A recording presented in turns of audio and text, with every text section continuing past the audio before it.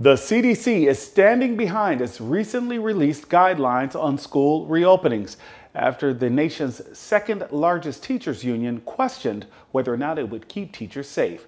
Jonathan Siri has more from Atlanta. More states are accelerating their reopening plans, and a big part of that is getting kids back in classrooms. A new survey from the Department of Education shows about half of all schools are open for full-time in-person learning. But now the country's second biggest teachers union is pushing back on new CDC guidelines, recommending only 3 feet of social distancing for elementary school students, saying the guidance doesn't go far enough to protect teachers in the classroom. Just hours later, the White House announcing $81 billion in funding to help schools reopen safely in the fall.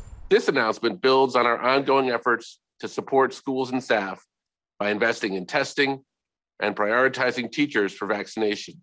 Together, these steps will help return more kids back to the classroom sooner. The debate over in-person learning is heating up just as states are starting to expand vaccine eligibility.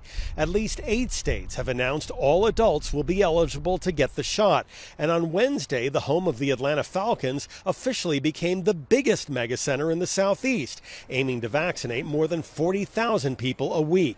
Welcome news for some folks who still say they're having trouble getting an appointment. I'm on Publix, Walgreens, Kroger, CVS 3 times a week, 6:30 in the morning, Tuesday, Wednesday, Thursday, and everything come back. We're full. We're fully booked. Vaccinations here will run 7 days a week for at least 8 weeks and will not require photo ID or insurance.